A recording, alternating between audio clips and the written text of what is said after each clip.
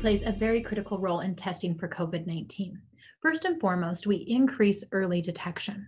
This is important because we all know that if you can detect a patient with COVID-19 faster, we can reduce the spread of the virus.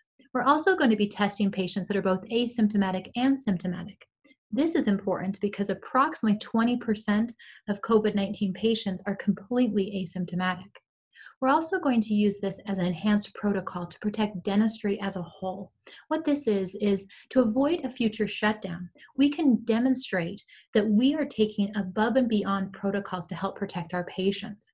Our patients will have the confidence of knowing that they are in a safe environment as well. They'll be less likely to postpone or reschedule appointments.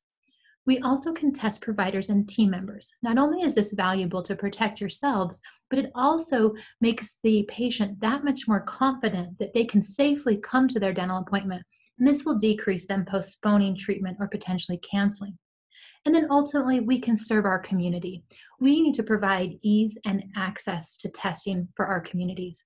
And we still know that even today, that is not the case in many parts of the country.